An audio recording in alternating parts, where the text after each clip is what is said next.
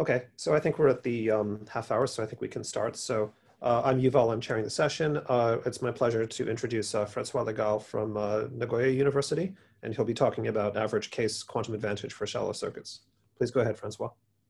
Okay, thank you. So this work is basically based on that the paper with a few new insights and discussion of recent related works. Okay, so of course we all know we all have strong evidence that quantum computation is more powerful than classical computation. For example, Shor algorithms. Okay, we can factorize integer very fast on the quantum computer, and classically we don't know such an efficient algorithm. But this is not a proof, because we cannot currently prove that there is no efficient algorithm, classical algorithm for integer factoring. And the main goal of quantum computational complexity is really to give a mathematical proof of the superiority of quantum computation with respect to classical computation. And many such proofs, formal proofs, are known for models like query complexity or communication complexity. A very simple example is Grover search. If you assume that you can access your input only through an oracle, it's easy to show that you need n queries to solve the search problem. While using Grover search, you can do it with square root n queries. So square root n versus n, this gives you a separation between classical and quantum computation. And you can have similar computation in other models like communication complexity. But in the real goal of quantum computational complexity is to obtain separation for the basic models, Turing machines or circuits. And we have some ways of obtaining evidence of the superiority of quantum computation in such settings. A first way is to consider relativized separations. Okay? To consider separation with respect to an oracle. We assume that you have access to some black box, magical black box that gives you some power. And you need to compare the power of classical computation when the computation can access that black box, and quantum computation when the quantum computation can access this black box. And then it's easy to show separations. For example, dating back from 93, it was shown that BQP O, so with respect to the oracle O, is not included in BPP O. Okay, so BQP is a class of Boolean function that can be computed with high probability by efficient quantum circuits. And BPP is a corresponding class for classical computation. And there have been a lot of such a relativized separation, and the most recent one is a famous BQPO, not in PHO. So PH is a polynomial hierarchy. It's a very large class. So BQP is not even in PH with respect to some oracle. So these kind of separations are for Boolean functions. So functions that output 0 or 1. If you are okay with separation for sampling problems, then you can actually prove unrelativized separation, separation without any oracle. And I will talk about this in this talk. Okay. So what is a sampling problem? So consider, for example, family of quantum circuits, so polynomial time quantum circuit with classical input and classical output. So this means that we have here bits as input, of course, encoded as a quantum state. Then you perform some measurement at the end, and you get some classical output. So n bits, for example. And of course, the output is random. So what you really get is a probability distribution over binary strings of length n. And Terral and DiVincenzo in 2002 showed that quantum circuits can sample from probability distributions that cannot be efficiently sampled exactly by a classical computer under some assumption. The assumption is that the polynomial hierarchy does not collapse. And almost everybody believes that. It's some conjecture very close to the P not equal NP problem. So everybody believes that, okay? So under this assumption, very likely assumption, then quantum circuit can sample from probability distribution that cannot be efficiently sampled exactly by a quantum computer, okay? But exact sampling is a very strong requirement.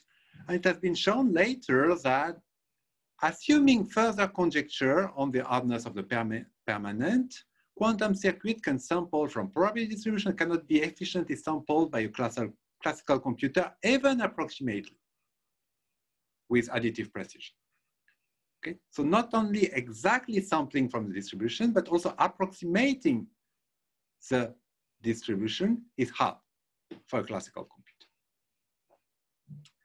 Okay, and here you see you have several components in the statement. You have some kind of likely but unproven conjecture here, and some kind of standard complexity theoretic assumptions.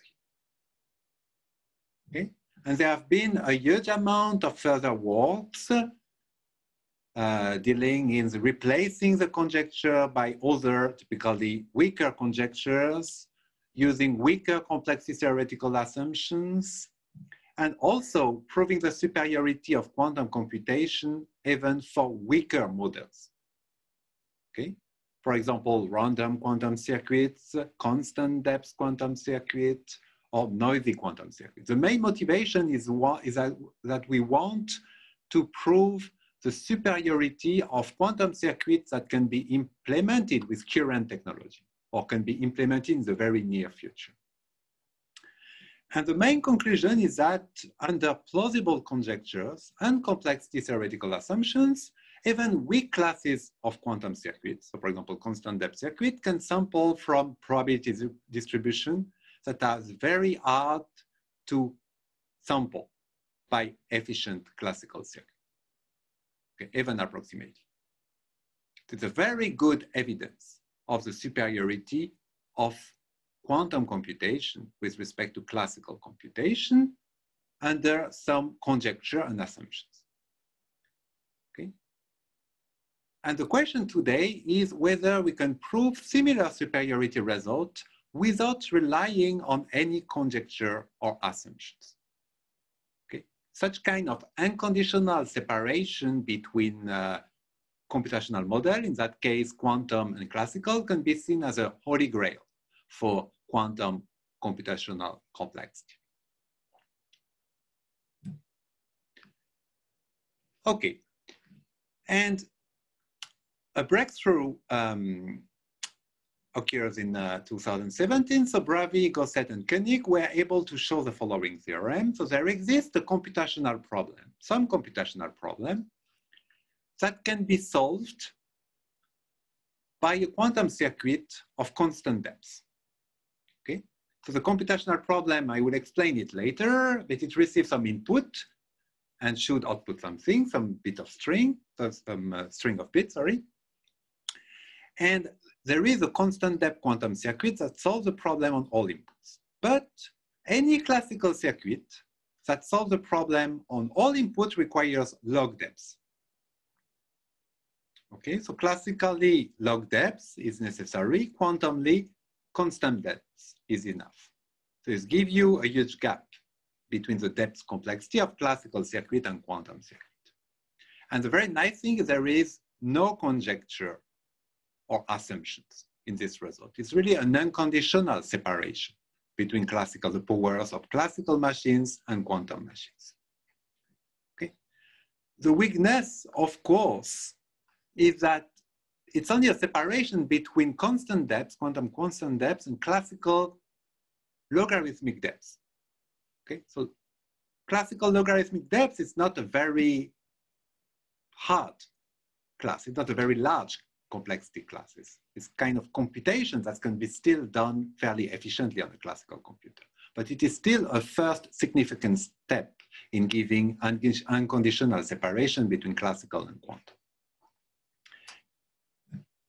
Okay, so now a few remarks before presenting our main result. So first, in this talk, all the circuits have bounded-fanin, so I can explain what this means.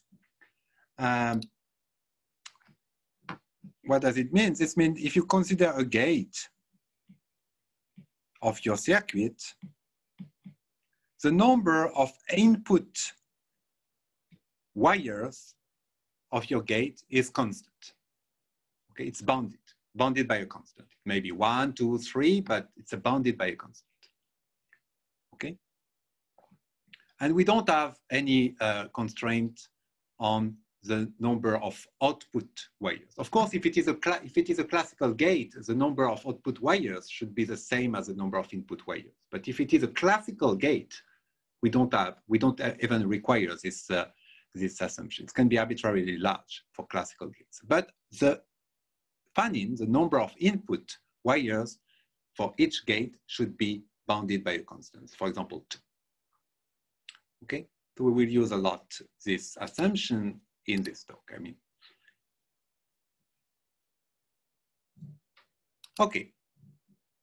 The second thing is that the computational problem defined here can be defined in several ways. You can consider it as a sampling problem or consider it as a relation. Okay, so if you know what a relation is, it's a generalization of a Boolean function. Since I believe that most of you are more familiar with sampling problem, today I will interpret this result as a separation for a sampling problem. It will be more natural for most of you, I think. Okay, so now let's look again at the statement here. It says that any classical circuit that solves the problem on all inputs require logarithmic depths. So it's some kind of worst case classical hardness result. And what we have been able to prove is that you can give an average case classical hardness version of the theorem. Okay, so there exists a computational problem, another computational problem, such that, as before, it can be solved by a constant depth quantum circuit on all inputs. But any classical circuit that solves the problem with high probability of the non-negligible fraction of inputs require logarithmic depth. Okay, this is a much weaker assumption here. We don't require the circuit to solve the problem on all inputs, only on a very, very small fraction. And we say that if this happens, then the circuit should have logarithmic depth. So you can think of this version as a stronger evidence of the superiority of quantum computation with respect to classical computation. And actually, similar results and variants of this result have been obtained independently by several other researchers in the past 2 or 3 years. Okay, so I will give a comparison of this version and the other version at the very end of the talk.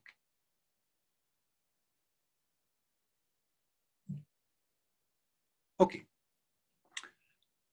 so let me try to explain the result in more detail. The basic concept that we will use is the concept of graph state. So most of you, I think, are familiar with graph state, but I will still give a definition here. So for any graph, you can associate a quantum state called the graph state. And this is a quantum state obtained by the following process. You prepare one quantum bit for each node in the state plus this state, and you apply a Ctrl Z operation on the qubits corresponding to each edge of the graph. So let's see an example. For this graph, you have 6 nodes. So you prepare 6 qubits initialized to the plus state. And for each edge of the graph, you apply a Ctrl Z. So for example, for this edge, you will have this Ctrl Z. For this one, you will have this Ctrl Z.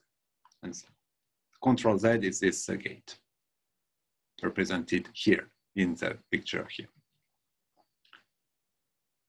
Okay? So observe that for this implementation, for this circuit, the depth is 4. So I define the depth as a number of layers.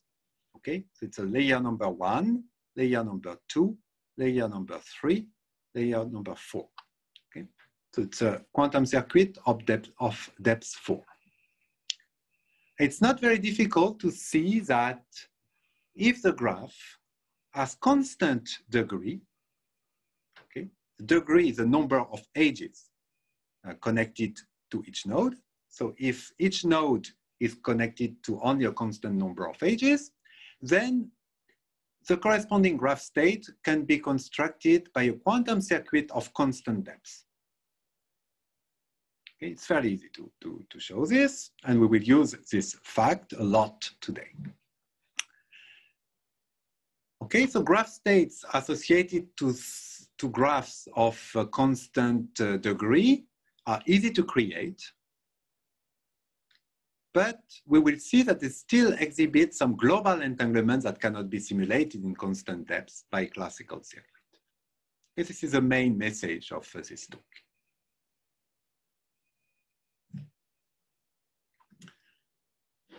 Okay. So all the results I will explain today are based on beautiful construction by Barrett et al. Dating back from 2007. Okay, so I will first explain that construction. So you consider a ring of n nodes. Consider that graph. N is a multiple of 3. And I see it as a triangle. So here, for example, I will take n equal 18, and I see it as a triangle where with 3 sides of length n over 3. Okay, so now I assume that each of the 3 corners receive as input a bit, B1, B2, B3. And I will now define the computational problem so that each node will, at the end, output 1 bit. So this node will need to output 1 bit, this one node 1 bit, and so on. And I denote these bits by Z1, Z2, up to Z80. Okay? Okay, so I will define a specific computational problem in a few minutes. But before that, I defined four bits, 4 quantities, so MR, MB, ML, MOD. There are 4 bits. MR is a bit obtained by taking the parity of all the nodes of even index on the right. Okay, Z2, Z4, Z6. So even index on the right side. ZB is the same but on the bottom. So Z8, Z10, Z12. You take the parity of the 3 bits. And ZML is the same for the left. So Z14, 16, and 18. And MOD are all the other, the parity of all the other bits. So I define that. Okay?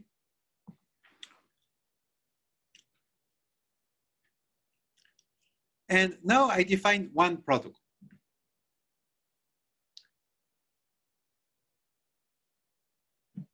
The first step of the protocol, all the nodes will prepare the graph state corresponding to the whole triangle.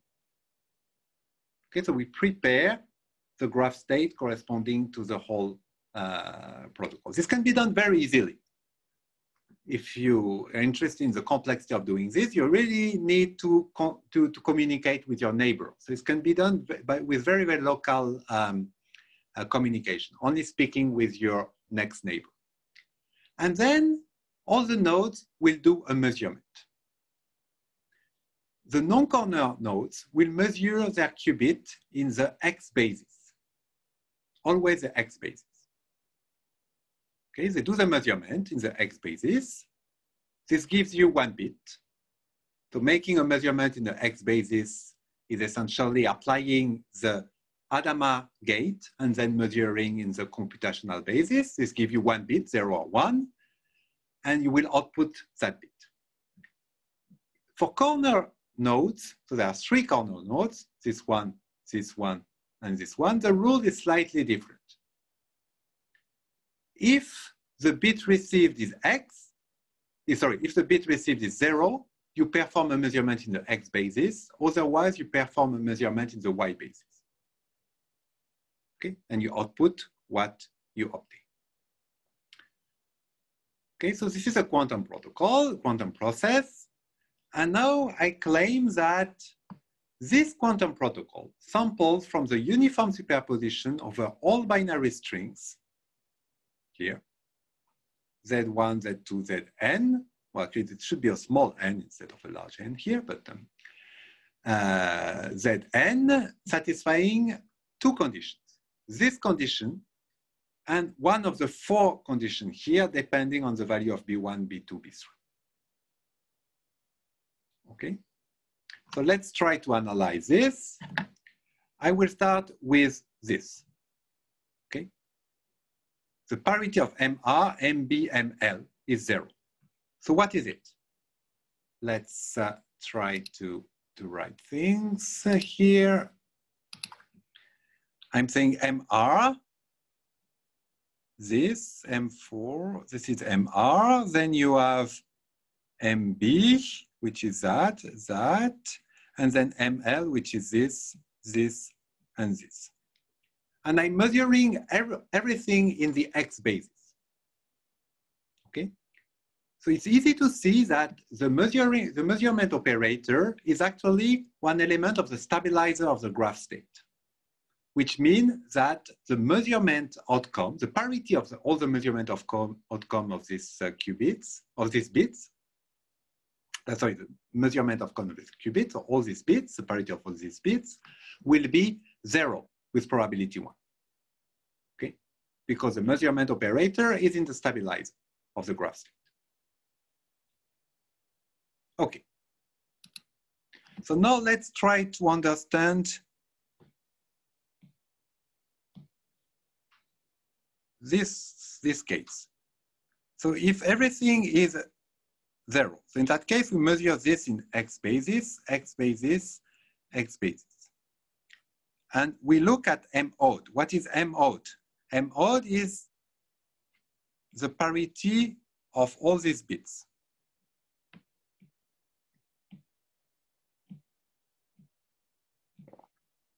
Since everything is measured in the X basis, from exactly the same argument as here, we conclude that it is 0 with probability 1. Okay? So we have this condition. So now, next step. What happened here? In that case, here it's Y measurement. Y measurement and X measurement. And we focus on this. That means that we focus on all these bits.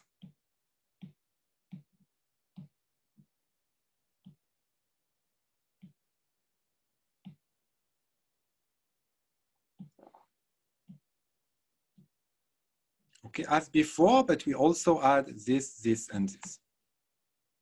And it's easy to see that the corresponding measurement operator is not in the stabilizer, but the negation of it is in stabilizer. So that's why you get a 1 here with probability, and so on for this and this.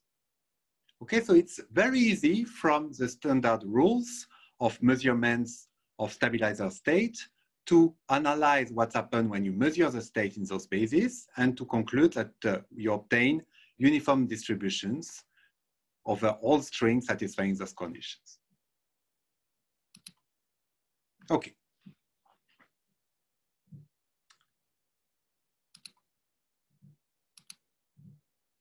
So next step. Let's see what happened in the classical setting.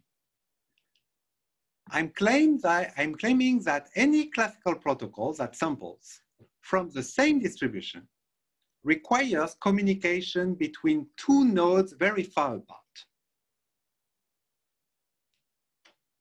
It's fairly easy to show. Consider a classical protocol with no communication between nodes located at distance n/6, larger than n/6. Then what can you say? What you can say is that MR, so what is MR? MR is a sum of the parity of this bit, and this bit. Okay, so nodes on the right side. Since there is no communication between nodes at distance larger than n/6, information about B3 cannot reach the right side. Okay? So MR cannot depend on B3. Okay, the first. Second thing, since B1 and B2 are at distance n over 3, it's impossible to gather the information about B1 and B2 if you send information at distance smaller than n over 6. Okay? So MR cannot depend on the product B1 times B2. So the conclusion is that MR should be an affine function of B1 and B2. And similarly, MB should be an affine function of B2 and B3. And ML an affine function of B1 and B3. And MO an affine function B1, B2, and B3. Okay, so you can write all these functions, they are affine functions using some coefficients, and see if you can find some functions that satisfy all these linear equations. And the conclusion is that it's impossible. It's impossible to have a set of parameters so that the functions are affine functions satisfying this condition and satisfy all these linear equations. Okay? So the conclusion is that any protocol that samples from the same distribution requires communication between nodes which are far apart. And the proof is really that, very simple. Okay, so what we have shown is that this problem, which is generating the graph state and measuring it in the basis specified by the input and outputting the measurement outcomes, can be solved in the quantum setting very easily. You only need some communication with your neighbors, but classically you need long distance communication. So this gives you a quantum advantage for some kind of distributed computing over a ring. Over a ring, you can do everything, solve the problem with local communication, only in the quantum setting, only communicating with your neighbors, but classically it's much more difficult. You need very long communication. Okay? So this was essentially what was proved in the paper by Barrett et al. 2007, and recently we give a formal interpretation of that separation in the framework of distributed computing. And now I will explain how to convert that separation for distributed computing into a separation for circuits. Okay? And I will define the computational problem used to obtain that separation. So you consider a square grid of n nodes, okay, a 2 grid. So square root n times square root n, so n nodes. And we use m to denote the number of edges. So m is the order of n, okay, because it's a grid. So the number of edges is almost the same as the number of vertices. And the output of the computational problem we'll consider is a pair AB, where A is a binary string of length m, and B is a binary string of length n. Okay? And the computational problem simply asks to sample from the distribution obtained when measuring in the basis specified by the string B, the graph state corresponding to the graph specified by the string A. So let's see one example. N equals 9, so 9 nodes. So in that case, you have 12 edges. So A is a binary string of length 12, and B a binary string of length 9. Okay? And A specifies a subgraph that we are considering. We have a 1 if we are keeping the edge, and a 0 if you don't keep the edge. So here this means that we keep the edge only 1, 2, 4, 5, 7, 9, 10, 11. So yeah, if you assume the usual order, this means that we are considering this graph state. And B specifies a measurement basis, the measurement basis. So we measure nodes number 1, 2, 5, and 7 in the, say, Y basis, and the other in the X basis. Okay? So A specifies a subgraph, and B specifies a basis. And when the goal is to sample from the distribution obtained when we measure the corresponding graph state in the specified basis. And of course, this can be solved on all inputs by a constant depth quantum circuit because the corresponding graph states can be computed by circuits of constant depth because the graphs have constant degree. It's very trivial to prove that. So now we'd like to prove the second part, the classical lower bound. And this is a tricky part. We need to prove that any classical circuit that solves this problem requires logarithmic depth. Okay? So let's give the main idea of the proof. So consider a small classical circuit, sorry, more precisely, a classical circuit of small depth, say smaller than log n divided by 100. That solves the problem. Okay, so the circuit has input wires, so m plus n input wires and n output wires. Okay, so I will use a small picture here. It will be probably easier to understand. So you have our circuit here, and you have m wires to specify A input wire, n wire to specify B, and n wire for the output Z. Okay. And each of the wire here specify the basis for one of the nodes of the grid that correspond to one of the nodes of the grid. And if of the output wire correspond to the output of measuring the corresponding node of the grid. Okay, so each output wire corresponds to one node of the grid. And now what we will do, we will write the input-output correspondence of the circuit by arrow on the grid. So I will take here one specific example. So assume, for example, that this wire, input wire, the ninth input wire here, so B9 influences the input wire 28 here, so Z28. So in that case, what I will do, I will put an arrow between this node, the node number 9 here, and this one, the node number 28, showing that the input wire B9 influences the output wire Z28. And I will do it for all the dependence between input and output of the graph. Okay, so I will have a lot of arrows in the graph.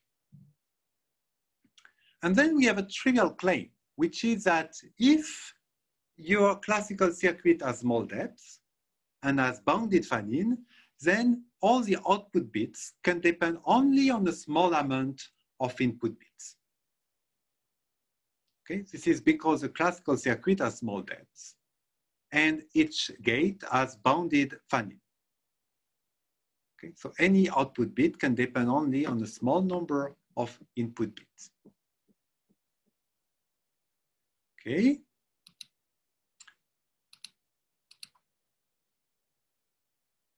So now,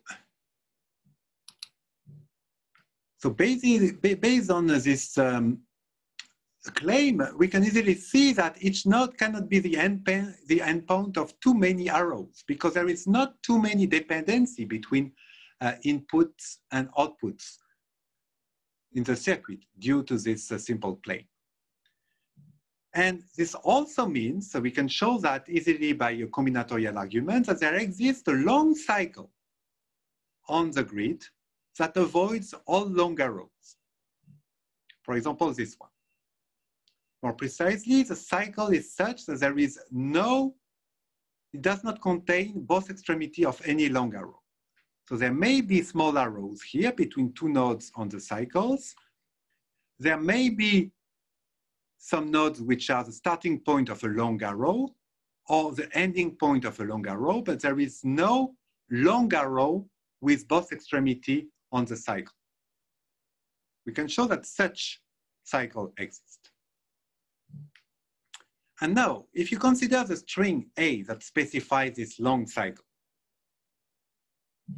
okay, the string A that specifies this subgraph of the grid, the red subgraph of the grid, then from exactly the same argument as before, it's a ring. So the same argument as in the first part of the talk, we can show that the circuit cannot work for all string B, okay? You cannot classically simulate the measurement of COM of measuring the graph state corresponding to this red cycle in all possible bases. You cannot do it because there is no long communication on the cycle, because there is no long arrow.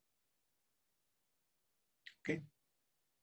And so that's how we can prove the second part here. Okay, so there exists an input, there exists an A and a B such that the specific classical circuit does not work. So this gives you worst case classical hardness. Okay. And now we'll prove an average case version of that result. And to do this, I will introduce a new construction. I call the construction the extended graph. You can define an extended graph for any graph. You start from a graph and you introduce one vertex at the middle of each edge of the graph. And this gives what I call an extended graph. So this has been studied a little bit in other papers of quantum information, quantum computation, for example, this one. But the use is slightly different in our work. Okay, and we will especially consider the extended graph of the two grid. So we'll mostly work on this graph. Okay. So now the key insight is the following. So consider any cycle of the extended graph of the 2D grid. And consider it as a triangle by dividing the cycle into three parts. Okay, the top side, the right side, and the left side.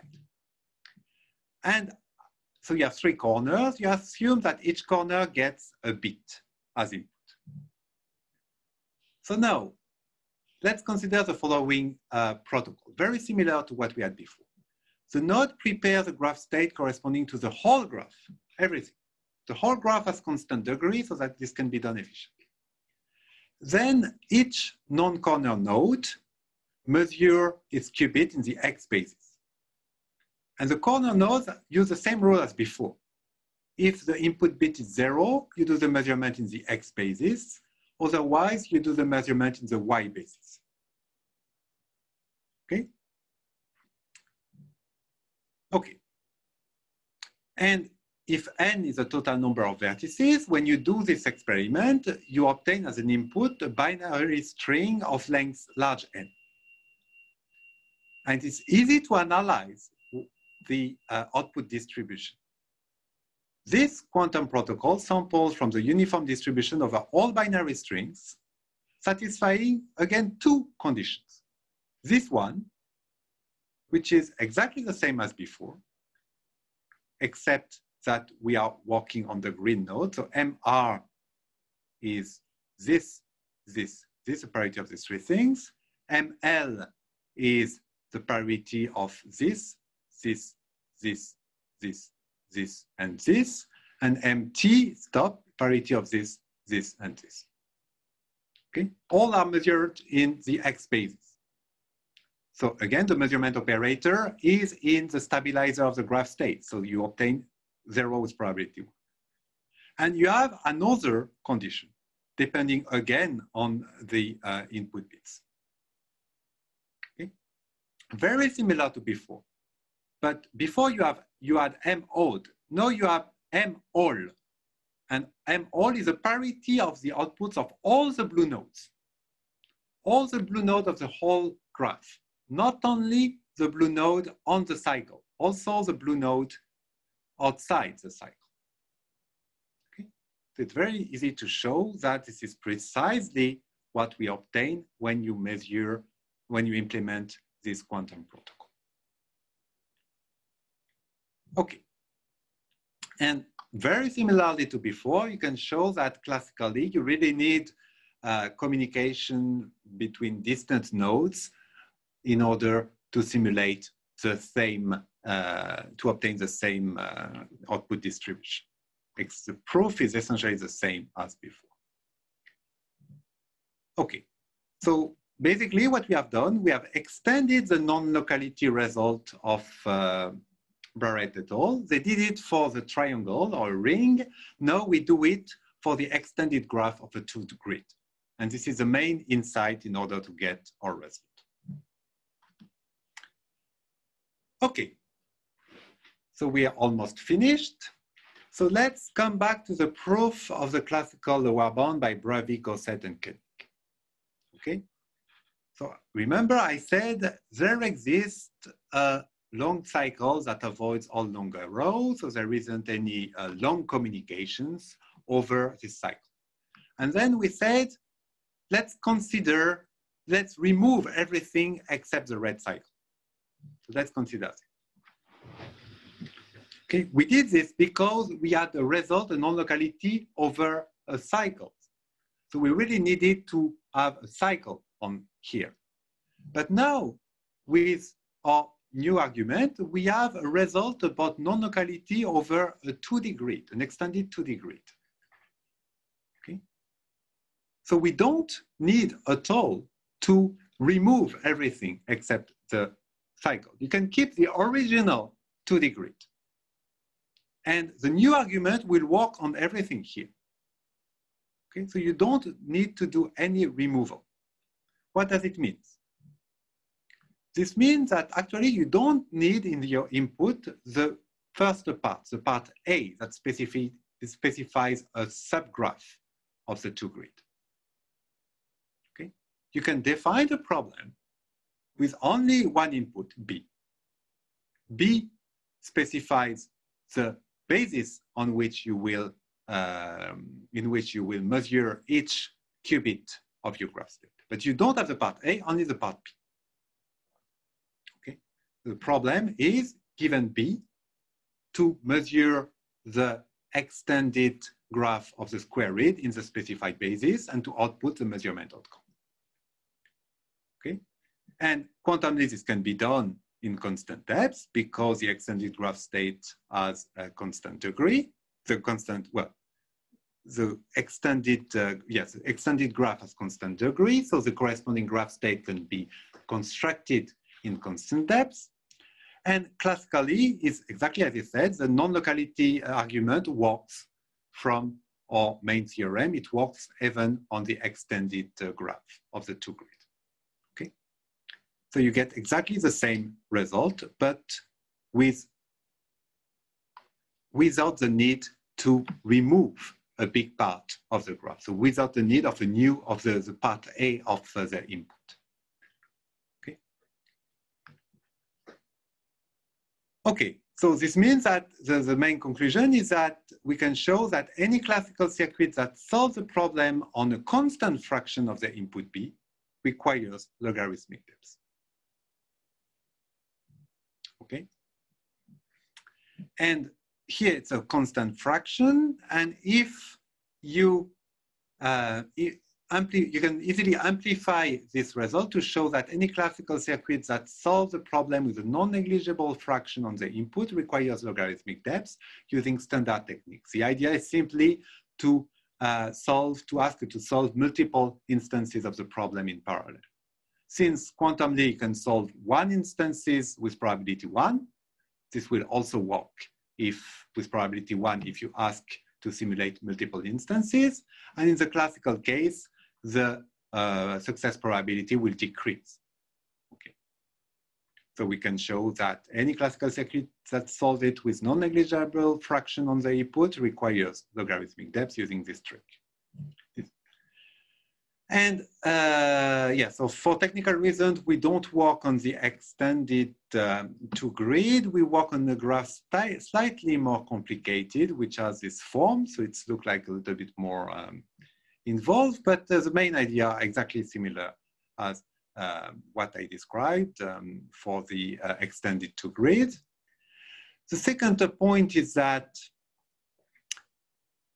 I considered in this talk a sampling problem, but this can be also, the same separation can be shown for a relation. So if you prefer working with a relation, it's very easy to convert the result I explained into a separation for a relation.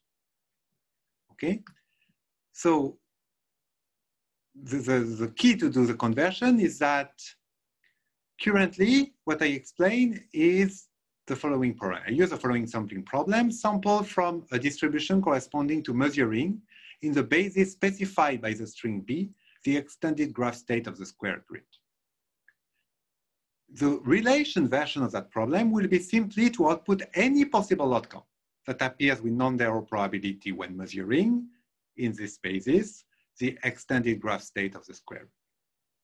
And of course, the quantum protocol I mentioned, the quantum circuit I described a few minutes ago, will work also for this relation version.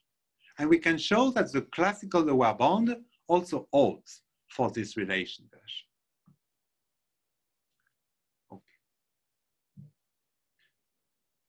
Okay, so to summarize as a result, the theorem for by Bravyi, Gosset and König was worst case hardness. Okay, so any classical circuits that solve the problem on all inputs require log depths. Our result simply says that any classical circuits that solve the problem with high probability on a non-negligible fraction of inputs require log depths. So it's a stronger separation. And we can actually rewrite a little bit differently the result. Instead of writing this, you can simply say that when the input is taken uniformly at random, then any classical circuit that solves a problem with non-negligible probability will require logarithmic depth.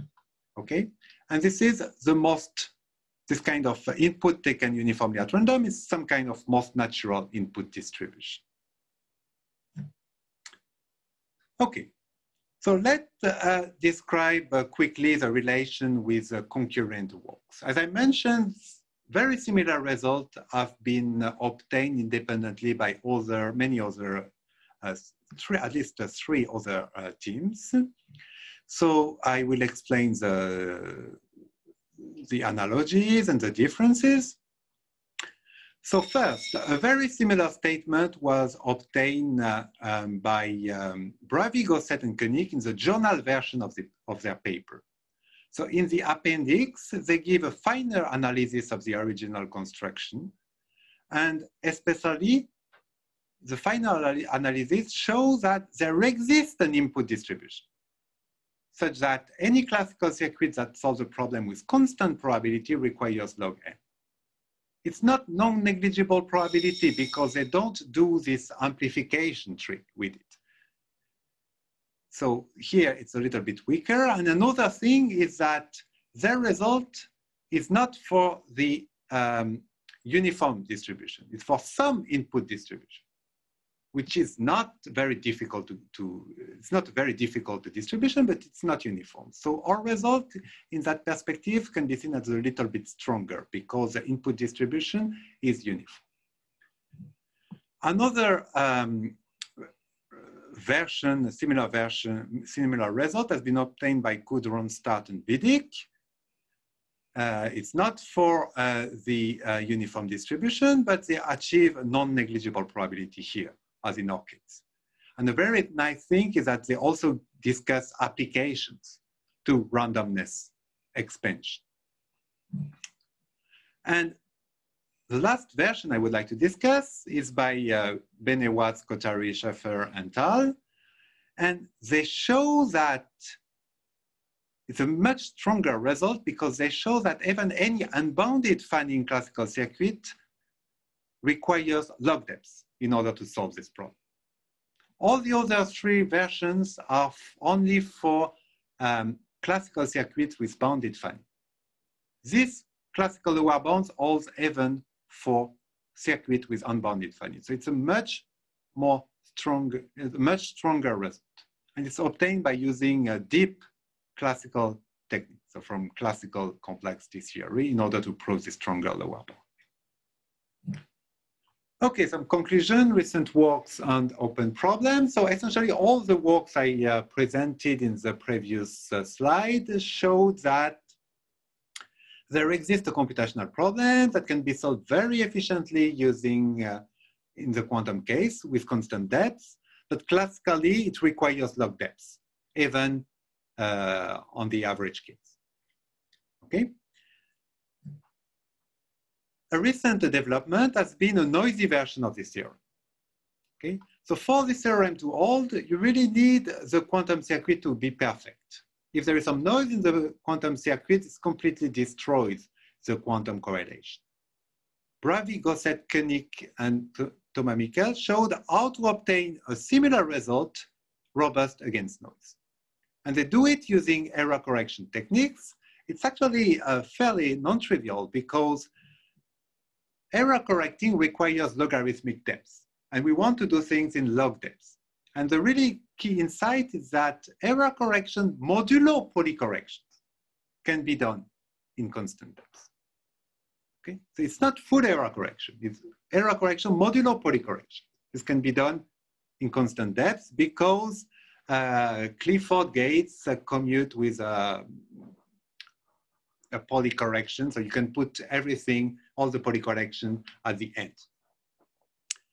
Okay, and the key point of the proof is to show that the error correction done modulo polycorrections is hard to simulate classically. So it's a fairly non-trivial proof, but this can be done. And all these results together show the superiority of quantum computation over classical computation without any conjecture or assumption. So it's an unconditional result, a very strong thing. And another very good thing is that all the quantum circuits are easy to implement because it's a very low depth, constant depth, typically very simple architecture, 2 degrees or even 1 degree. It's robust to noise, at least its version. So it should be very easy to implement. Of course, the main drawback is that it separates only quantum constant depths and classical logarithmic depths. Okay. And the main open problem is to show an advantage against stronger classes of classical circuits. For example, understand whether you can generalize this approach to show an advantage of low depth quantum circuits over, say, classical circuits of depth log n or even super logarithmic. Okay. But it's extremely challenging because even for sampling problem or relation, we don't know any good classical techniques from computational complexity to prove such strong lower bounds. Something has been done very recently by Greer and Schaffner has shown that it is possible to show such kind of result for interactive problems, not for relations or sampling problems, but for interactive problems. So a new kind of computational problems. Okay. Okay, so this is all what I wanted to talk about. So thank you very much for your attention. Okay, thanks very much for an exceptionally clear talk. So if people are checking the chat, then it's time for questions. And also if people want to raise their hand and interject, I'll be watching to let you in. While we're waiting, I just have a very quick technical question. Could you just clarify what you meant by non-negligible in terms of probabilities or numbers of inputs? Yeah, so non-negligible mean very close to zero. So the 1 over a polynomial. 1 over polynomial. Okay, yeah, thanks. That's what I can even be even worse. 1 over an exponential, small exponential is also okay. Small in terms of the base of the exponential. Yes, yes, okay, yes. Yeah, okay, good. All right. But you can think about 1 over 1 over n. Okay, sounds good. All right, I think we're still waiting on a couple of other questions. So I also wanted to ask, so you indicated the obvious open problem of trying to find a classical sampling problem that's worse than log n. Are there any ideas at all, however half-baked, about how to do that? So as I mentioned here, the main issue is that we don't know to prove such strong classical lower bounds. Mm-hmm. We don't have techniques. So we cannot really hope to obtain the non-conditional separation for a standard problem like a relation or even a sampling problem. So you have to put some kind of, to change a little bit the way the input is given, or to add some kind of assumptions or things like that. And this is really what they did here. Mm-hmm. They assume that, they consider interactive problems, so they assume that the input is given in 2 times. You are given the first part of the input, you have to output something, then you are given the second part, and you have to output something. So they are changing a little bit the rules of the game. Right. And in such settings, you can prove much stronger lower bounds. Okay. Yeah. So the main hope is really to change a little bit the rules, because it seems too ambitious to prove such strong lower bound in the regular setting. Yeah. Okay. Yeah. Really fascinating question. Okay. Yeah. No. So thanks again. Again, exceptionally clear talk. I understood absolutely everything you said, which is a bit rare. Yeah. I don't think there's any questions from the audience, but that's probably a sign that the talk was very clear.